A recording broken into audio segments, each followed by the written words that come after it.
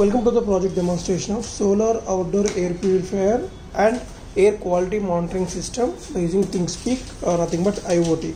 So here the main application of this project is we are going to monitor the air quality by using the two sensors, that is MQ6 and MQ135, to monitor the gas levels and air quality levels.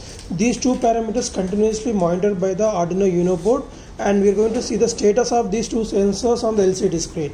And parallelly we are going to upload the same sensors data into the Thingspeak by using this ESP8266 Wi-Fi module. So here one more application is like all these system will get the power supply from this 12 volt 1 amp DC battery, and which is a rechargeable battery. By using the solar panel we are going to recharge this. So the solar panel ratings are 12 volt 5 watt solar panel we are going to use, and the battery ratings are 12 volt 1 amp. So it will take around 5 to 6 hours when we are getting the full sunlight from the solar panel, and whenever there is no sunlight is available, we can recharge this battery with the help of transformer, nothing but grid power supply.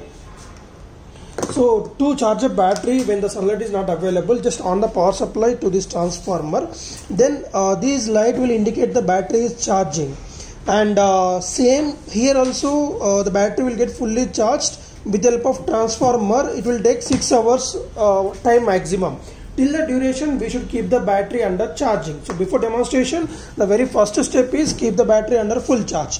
Next, while final project demonstration, you can disconnect the transformer and connect the solar panel at this charging section, and you can place the solar panel under the sunlight.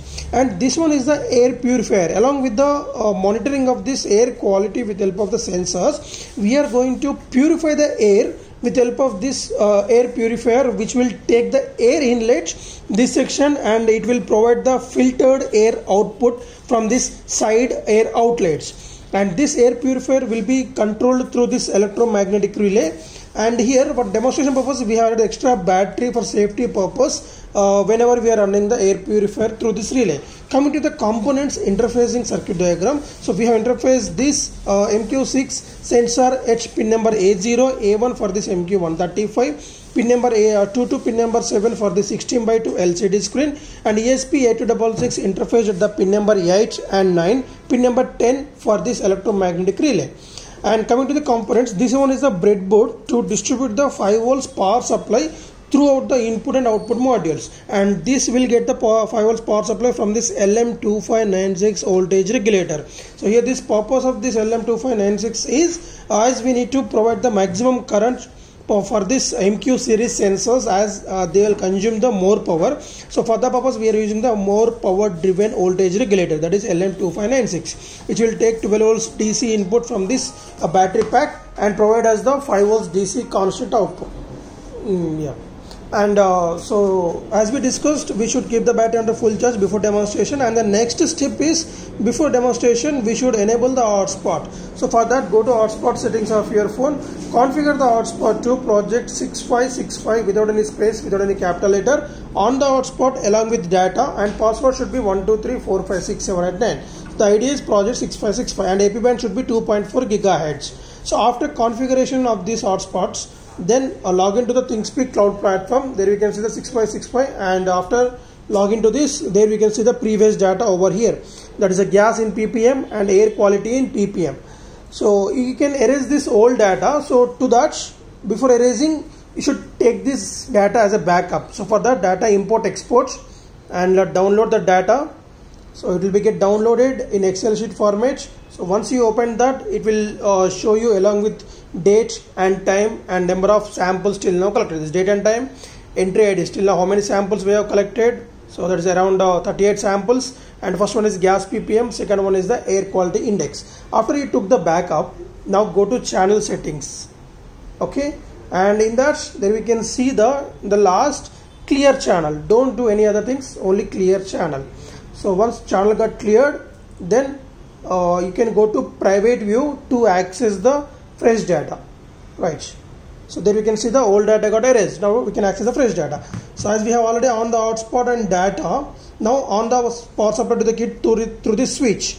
So once we on that, there you can see the welcome message on the LCD screen. Let us see that a welcome message on the LCD screen, and the system will connect it to your mobile phone. So you can see one device will be connected here. The one device is connected.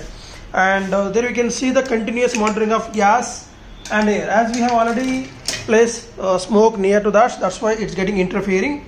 Right now I remove the smoke from there. Right, so when I'm placing the smoke near to this, there we can see the relay got switched on, and we can connect this. Right, we can connect the battery over there, and the next, when we are increasing that, the MQ series air quality got increased. We can sense that the air purifier got switched on. You can see that it's taking the right. Okay, and now coming to the LPG data sensor MQ, this gas sensor. So just I'm providing the input from the LPG. Right. Again, it got switched on. Right. Okay. So in this manner, solar powered air quality will be monitored continuously through the cloud platform, and also we are going to control the air quality with the help of this air purifier with the help of Arduino Uno board here. Right. Thank you. Sorry. You can see the right. So as we can see, the live data is uploading to the Thingspeak now. So as the gas is raised, so like this, it's continuous. The data will be uploaded to the Thingspeak cloud platform for every 15 seconds of duration, as it can accept the data for 15 seconds of duration in that. So while we are demonstrating, we should keep the distance. Right. So we got the 1 minute data arrived. Right. Thank you.